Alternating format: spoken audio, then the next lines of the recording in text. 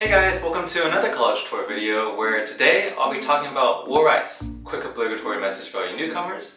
I've decided to work on a project to highlight one of the best things about Rice University, its residential colleges. This will be like a video series where I'll talk about each residential college and, talk about its dorms, their culture, the students there, what they all do. Everything that you'd want to know when you come into Rice and learn more about the residential colleges. And so I'm eager to get started, so let's just get going.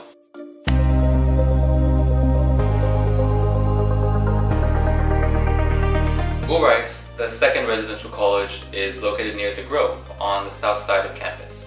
It was named after William Rice Jr., who was the nephew of Rice's founder.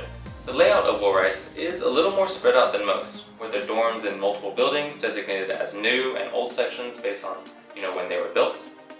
They have a separate commons which leads to the surgery, as well as an open field where much of their student activities happen. Well, I'm sure you guys all know the drill by now, so let's just head over to Will Rice and talk about their culture.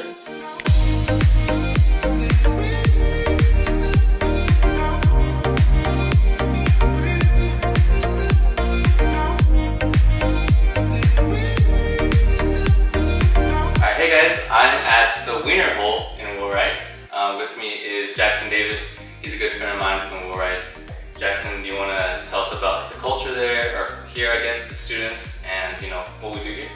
Absolutely. So thanks, Gerald. Like you said, my name's Jackson. I'm a junior here at Will Rice. I'm studying economics and business, and Will Rice really is my home. It's my family. The one tagline that Will Rice has associated with it is the College of Gods and Goddesses. So obviously you can see the 10 other residential colleges kind of see us as conceited. I like to think of it more as confident, but we're known as the College of Gods and Goddesses. And what comes with that is that we're super competitive in everything we do. If you've seen the Love It video, they'll probably try to tell you that they're competitive, but no, Will Rice is the truly competitive college, and we're relevant on campus because we're mutually hated by all the other colleges.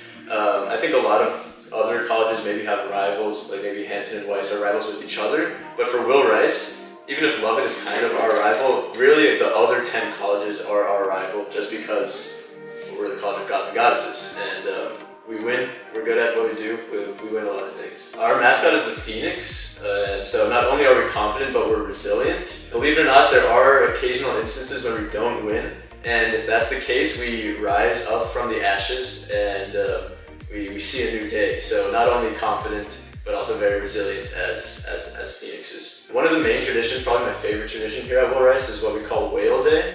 I believe it started about 5 years ago, and basically we have a blackboard at the front of the commons where we keep a calendar and you can write events and what's going on, either Will Rice specific and also campus wide. And for some reason there was some type of marking on the blackboard that wouldn't come out. We tried everything and they couldn't get it off the blackboard. So basically a senior at the time used that marking to draw a whale. And they just left the whale up for the rest of the year. And on that day, which is, oh gosh, the Will Ricers are gonna hate me for this. I don't remember the exact day, it's sometime in September. But every year now on that day, we make t-shirts that say Whale Day. We get a bunch of whale stickers and decorations in the commons. And then on Perch, which is pretty close to where we are right now, it's in Old Dorm on 4th and 5th floor, the balcony.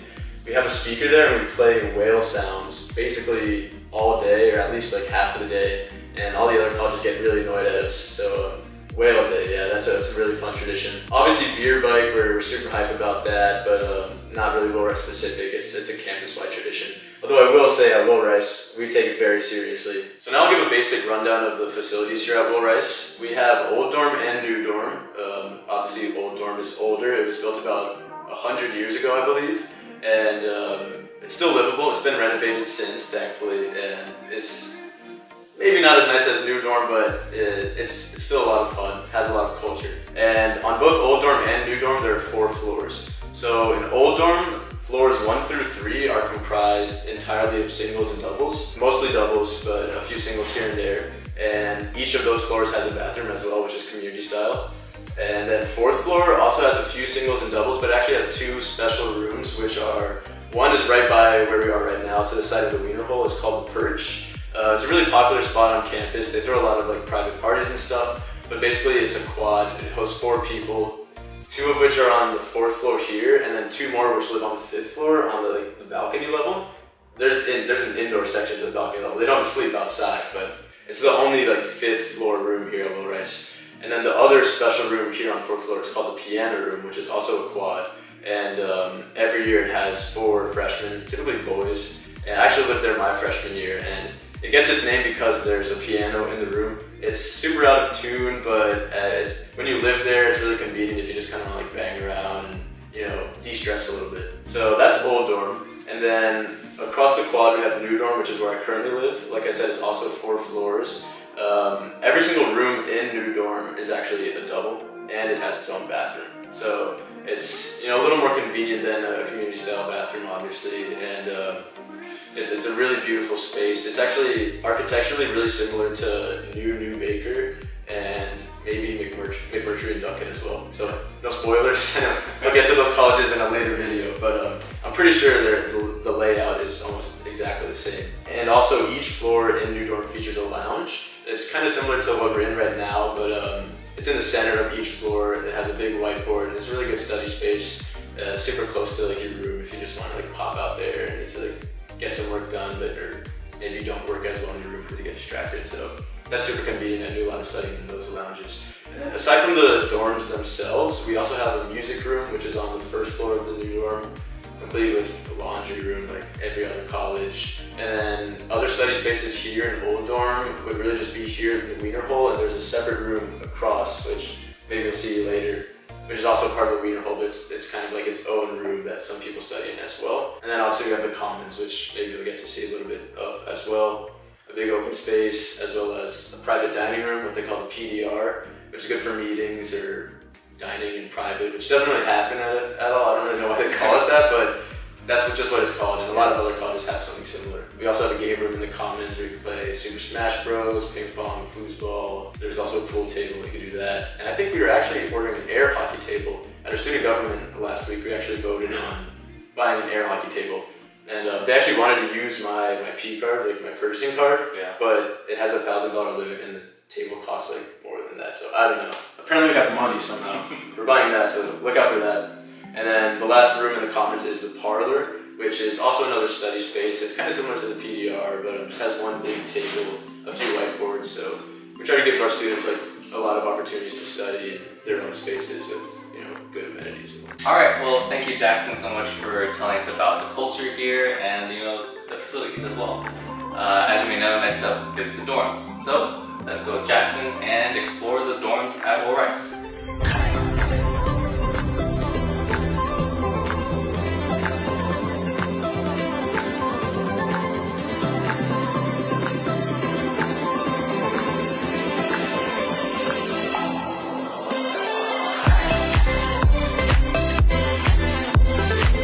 Guys, welcome to my crib here at 460 Will Rice.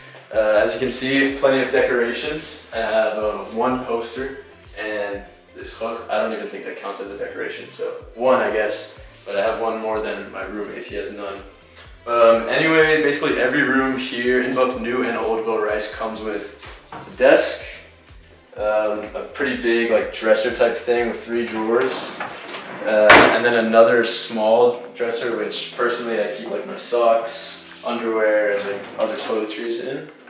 And yeah, obviously it comes with a bed frame and a mattress, but you have to provide your own sheets, pillows, whatnot. And yeah, I try to keep it pretty empty, as you can see, I guess. A lot of my friends make fun of me that my room looks like I'm moving out, which is not true. I'm here to stay for at least 3 more months until the end of the semester. But yeah, that's basically the basic furniture that the college provides you. And as you can see, my roommate also has the exact same stuff, but furniture-wise, it's just arranged a little differently. So you can also loft your bed if you'd like. These supports can like move up and down the frame, and you can actually stack these on top of each other if you want to like loft your bed really high. That'll offer you some extra space if you want to like store bins and whatnot. Now we can go ahead and check out the bathroom. So it's pretty spacious in my opinion. I don't know. We have a toilet, a shower here on the side, sink, basically everything you'd ever need.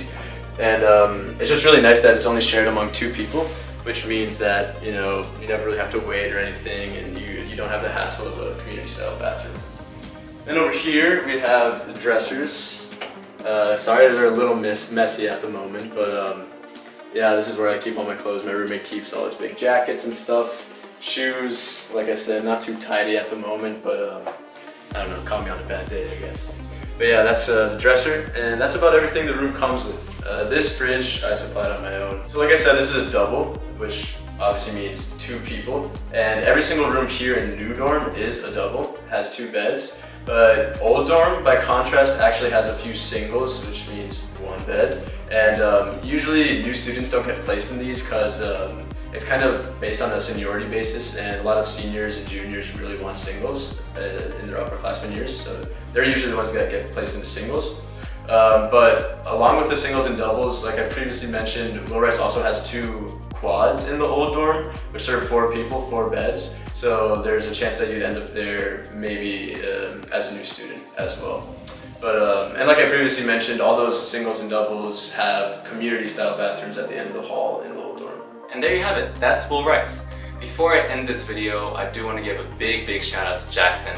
Thank you so much for taking time out of your schedule to show us your dorm and talk about Will Rice. And thank you guys so much for, just watching my videos. I really do appreciate it. Anyways, this marks the 4th in a series of 11 videos where I'll be talking about Rice's residential colleges. We're just 2 colleges away from talking about all the Southside colleges at Rice. So with all that being said, thank you again so much for watching, and I'll see you in the next one.